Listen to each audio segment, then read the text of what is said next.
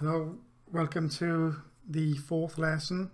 In this lesson we're just going to do a very short one where you're just going to have an effect when and perhaps some sound when we shoot the enemy. So when we hit the enemy, we want to have some an explosion and some sound. So to do that, let's have a look. I'm in my map. Everything's pretty much set up as we left it last time. So I need to go to enemy 1 and okay, what are we going to do? We've got all of our collision settings set up for when the projectile hits us. So we need to add a spawn emitter at location. So we've got cast, we've got print string, we've got delay, we got destroy the actor. We don't want to do that yet. So if I keep my finger on control and then click this, it'll break the link. So let's move these out of the way for now. So we hit when we hit them, it says we've hit the target. So we want to move this in a little bit there. So we will spawn an emitter.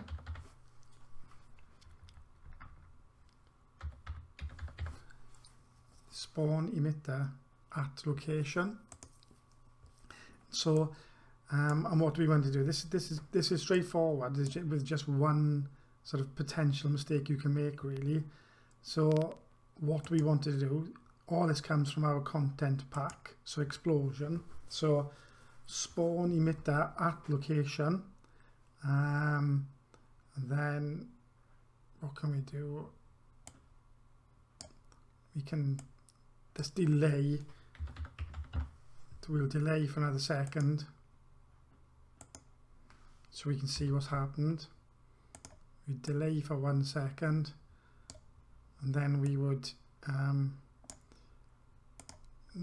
we would put that into there, destroy the actor, and then open the new level again.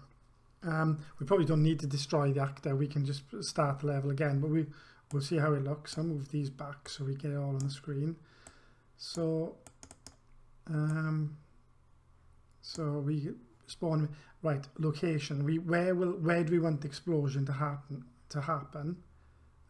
So we would be, let's have a look. It would be get location. So it's get actor location. So we want it to happen at the actor's location, and we'll give that a test, see how it all works. Compile it first, no errors. So let's close it down, press play. Okay, he's going to come after me, and there we are. We hit him. There's a slight delay. Explosion. He started again. Okay, so it's not too bad. So there's a neat explosion, and we could probably do away now with one of the delays. So let's go back into this one. We've got, what do we have? Print string, hit the target, delay. Let's get rid of that one. So hit the target and spawn the emitter on the target, and that's it. What we could also do, just to add to the effects, we might as well just add a sound while we're there. So I could add in a spawn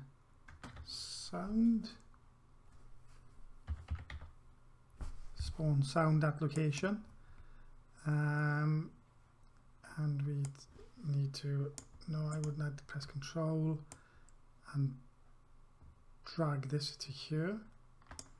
So spawn sound, what sound do I want it to be? I want it to be explosion, or one will do, and then the location is this location, and once the sound's happened, we need to go back to the delay, and it should all then run. So let's move this down. So let's compile and close that, press play. Things should happen a lot faster now. So we come along, and there was the sound playing, and it all went. So and that's pretty much it.